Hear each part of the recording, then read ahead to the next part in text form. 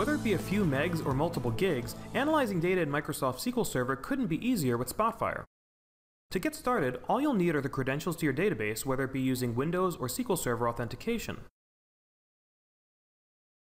Once you connect, you select the database you'd like to access, and then select the tables you'd like to analyze. We'll choose the retail point-of-sales dataset and bring this data into memory. It's only about 30,000 records or so. There's a few different ways to interact with data using Spotfire, but the most common ways are in memory, in database, or on demand.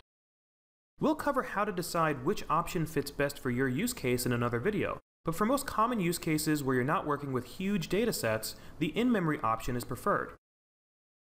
You can work with this dataset exactly like any other data you've brought into memory, calculating columns, changing data types, creating charts, etc.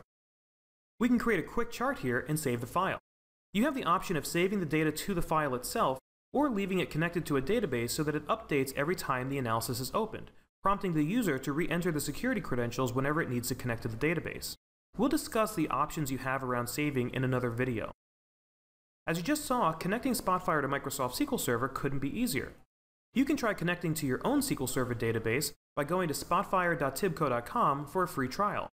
Give us any feedback, questions, or suggestions in the comments, and don't forget to subscribe to our channel. Thanks so much for watching, and I'll see you next time.